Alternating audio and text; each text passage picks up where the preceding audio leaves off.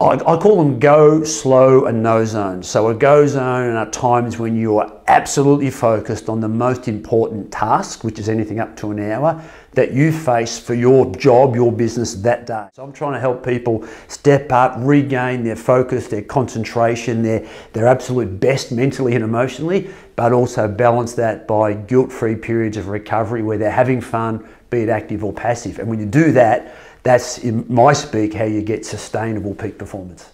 The go zone is a period of between an hour and 2 hours every day at work where you step up to a higher level of performance.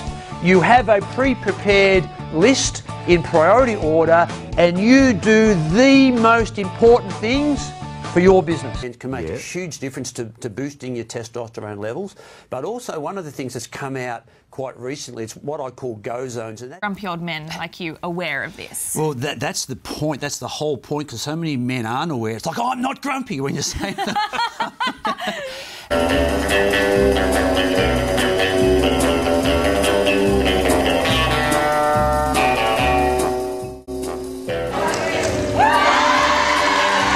Next round. Good luck. That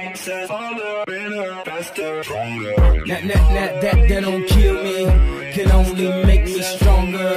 I need you to hurry up now, cause I can't wait much longer. And if you don't get recovery, eventually your performance, not just from a sporting point of view, but your performance in the way you think, the way you communicate, your energy levels, they're going to decline.